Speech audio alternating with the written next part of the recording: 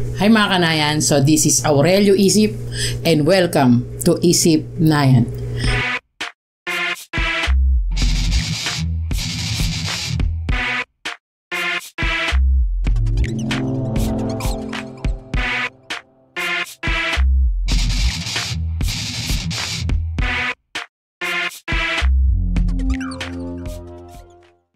So, in today's video is all about the Civil Service Exam review for question number 4, 5, and 6. So, we will focus on the number series. Categorize this video as easy,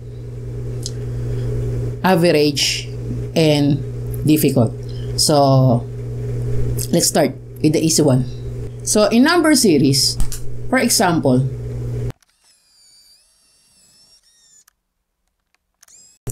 so, in question letter A, we have 3, 10, 17, blank, 31, and 38. So, ano yung number na dapat na dito na hanapin natin? So, we will denote the first number as term number 1. O, ito yung T sub 1. Ito naman yung T sub 2, T sub 3, T sub 4, T sub 5, and T sub 6. Ang nawawala ngayon is the T sub 4. Hahanapin natin yung T sub 4. Kung makikita nyo, may pattern dito, for the easy. May pattern dito. So, ito, yung T sub 1, papunta sa T sub 2, nag-add ng 7. So, mag-add ka lang ng 7 dyan, plus 7, plus 7.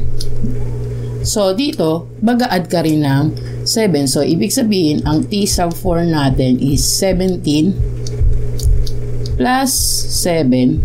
So, equivalent yan ng 24. So, ang T sub 4 natin is 24. Ganun lang kadali, Easy for the easy. So, magbibigay pa ako ng another example for the easy. So, letter B. If we have 2, then blank, 18, 54, 162, and so on. So, ang nawawala rito yung T sub 2. Nawawala yung T sub 2, yung pangalawang term o second term. So, kung mapapansin nyo, yung term, third term, tsaka fourth term, paano makukuha yung second term? Dito tayo kukuha ng pattern. So, anong gagawin natin, So, lang 3. So, 162 divide 3 is 54. 54 divide 3 is 18. So, ibig sabihin, yung 18, di-divide mo ng 3. So, magiging yan, 18 divide 3. That is our T sub 2. So, equivalent niya ng 6. So, this is 6. Did you get?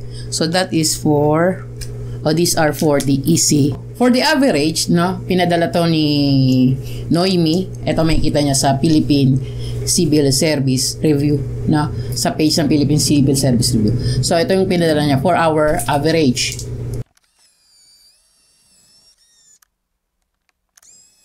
Sure, Ang gagawin natin, So, alam natin na this is T sub 1, T sub 2, T sub 3, T sub 4, T sub 5, T sub 6, and T sub 7. Pang 7 na term.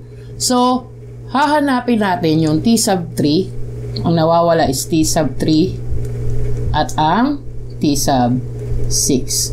So, paghihiwalay natin yan, meron tayong tinatawag na odd terms tsaka even terms. Pag sinabi nating odd terms,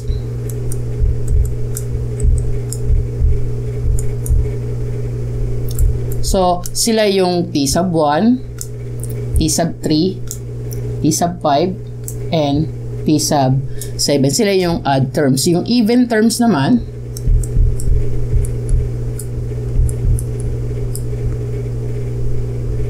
sila yung T sub 2, T sub 4, and T sub 6. So, ganyan atakihin yung problem na to. So, in odd terms, so, meron tayong 145, then blank, yan yung hahanapin natin. Then 123,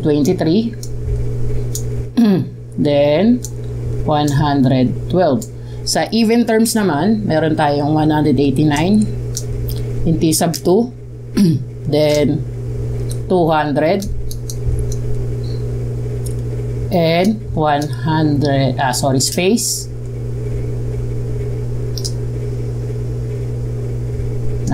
And space.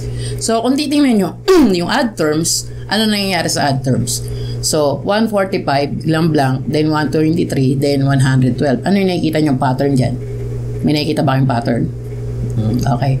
Nakikita nyo yung pattern ay na-decrease ba? Nagdi-decrease siya by 11. So, namaminus siya ng 11. So, ibig sabihin, paano natin makuha tong T sub 3 is we will decrease the 145 by 11. So, 145 minus 11 is 134.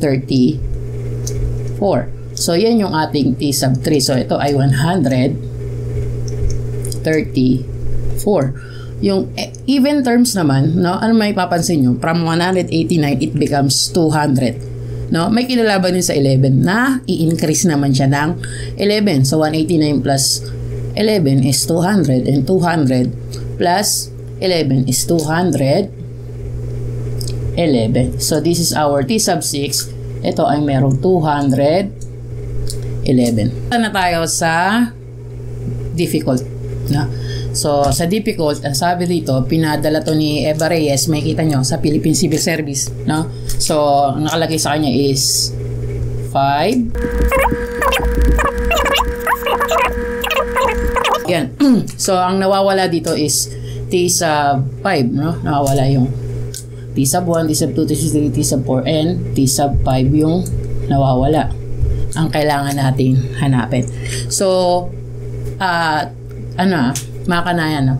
So, itong batay lang to sa obserbasyon ko. So, ito yung ating nakuha kong pattern. Ewan ko lang kung tama tong magiging sagot ko, no? Kung mali to, pwede kayong mag-comment sa baba, no? Sabihin niyo yung tamang sagot o yung tamang solution. Okay, ito lang yung pagkaka-observe ko rito, no? So, in T sub 1, no? Ang T sub 1 natin is equivalent sa 5, no? So, paano natin makukuha yung T sub 2? Yung T sub 2, paano naging 7? Ang ginawa dyan, paano naging 7 ay minultiply yung T sub 1, which is the 5, no? Minultiply yan sa 1 plus 2. So, ibig sabihin, magiging 7. So, dito, gagamitin natin yung mga digits na from 1 to 10. No? So, yan yung ating T sub 2. 7 kasi 5 times 1 plus 2. Ang ginamit natin is 1 and 2. Nagamit na natin yung 1 tsaka yung 2. Ngayon naman, yung T sub 3. Ang T sub 3 natin is yung T sub 2, 7 times 3 kasi nagamit na natin yung 1, 2, gagamitin natin ngayon 3 and 4 plus 4 is equivalent to 25. Yan yung ating T sub 3. So, wala na natong 3 and 4. Ano lang gagamitin natin para sa T sub 4? So, T sub 4 is equivalent to 25. No? Gagamitin natin is 5 plus 6. So, gamit na natin si 5 and 6. Tanggal na si 5 and 6. What is 25 times 5 plus 6? This is 131, which is our T sub 4. Ganun din gagawin natin para makuha natin yung T sub 5. T sub 5 is 131 times 7 plus 8, which is yung 7 and 8 natin, no? Ginamit na natin, which is 925. Para ma-check yan, so ang T sub 5 natin is 925.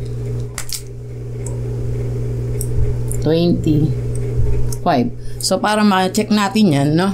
Yung T sub 6 natin kung 8,335. So T sub 6, gagamitin na natin si 925 times 9, no?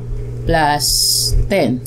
So magagamit na natin si 9 and 10 Yan. So, that is 8,335.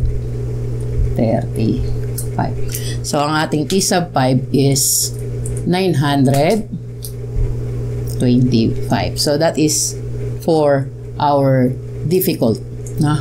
So, that's all for this video. No? So, mag-iiwan ako sa inyo ng tanong. No? So, the series is 1, 3, 6, 8, 16, 18. Then, dalawa yung blank. No?